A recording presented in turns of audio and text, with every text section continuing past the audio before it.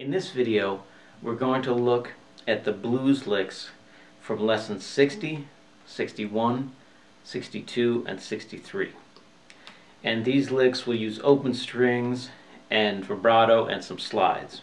The first one we're going to look at is exercise number 1 on lesson 60. And it's going to be on the first and second strings. It's a great stock guitar lick. You can use it in solos and in fills. And basically you're going to be playing the G note right here on the 3rd fret of the first string, then play the open string, the open E, then go to the 3rd fret of the 2nd string and then play the open string and then go back and repeat the figure. And it'll sound like this.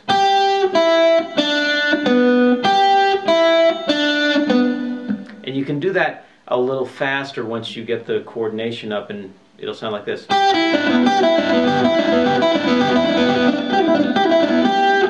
So that's a good lick to have in your bag of tricks, so to speak. So the next one we'll look at is exercise 2 on lesson 60. And this one's going to have a similar principle, similar sound.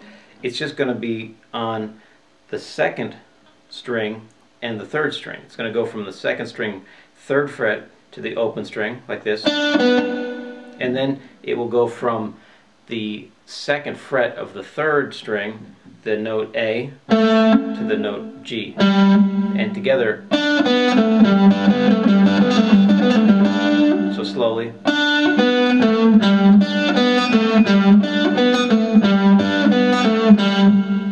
And you can reverse the order of these licks.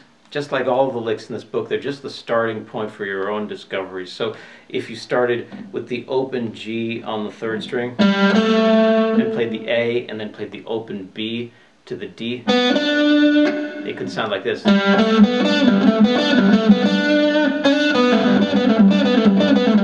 So I'm doing the lick forwards and reverse there. So starting forwards, and then take it in reverse.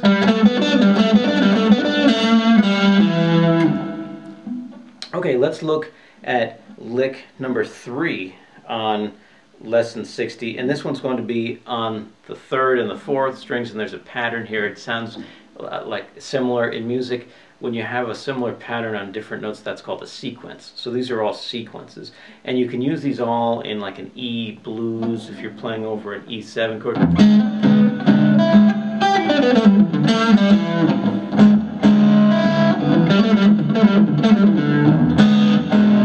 or in minor if you're doing something corresponding minor. That's your E minor chord.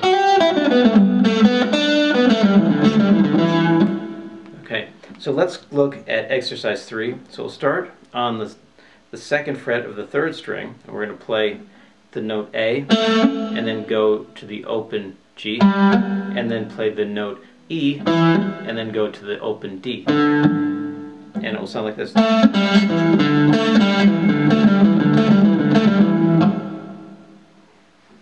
Okay, last guy on this page is exercise 4. This is on lesson 60. And basically we're going to walk up the E blues scale with this one. And this is another great stock lick. You can use this in a lot of scenarios, and you're playing in various songs at various speeds.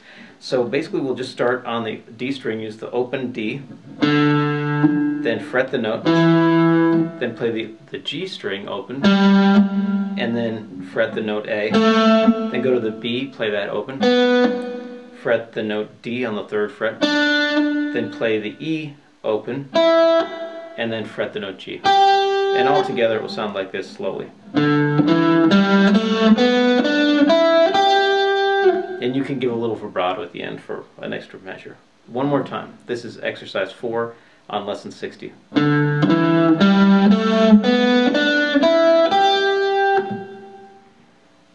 Okay, let's look now at the 4 exercises on lesson 61. These are also great blues licks that are quite versatile. You can use in your playing, and you can use the same ideas all up and down the neck in different musical keys.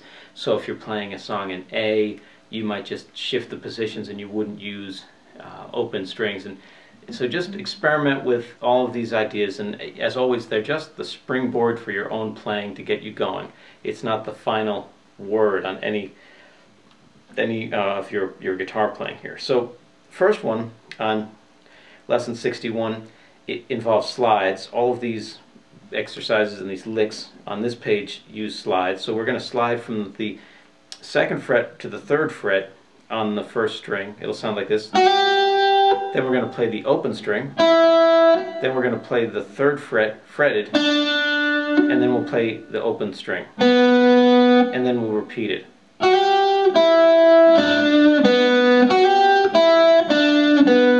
And that's a great stock lick you can use. And if you slide faster from the F sharp, the 2nd fret, to the G, it'll sound like this. So that gives it a different quality.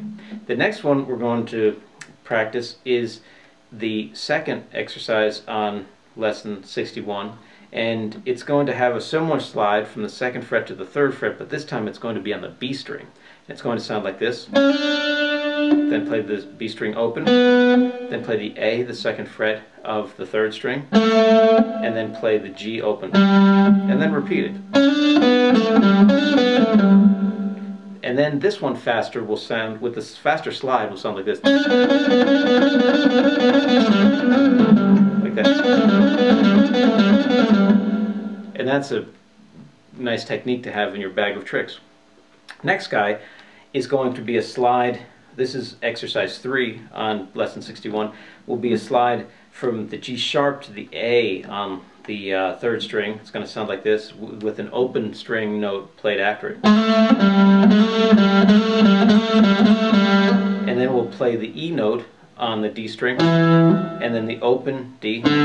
So all together it will sound like this. This is a very expressive kind of blues rock lick. You can emphasize that first slide by digging into the note.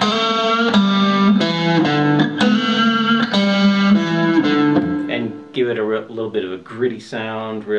That's a nice rock tone. So also you can experiment with that and slide backwards.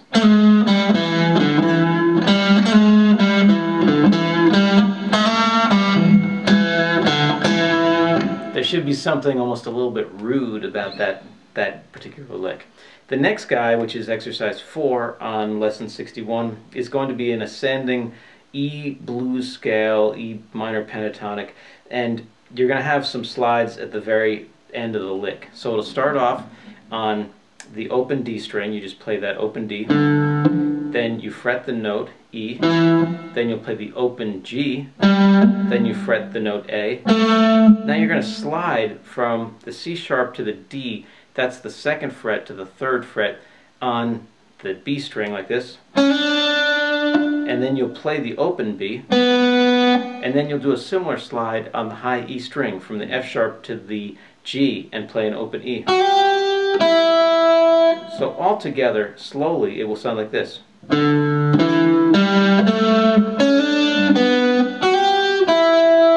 One more time.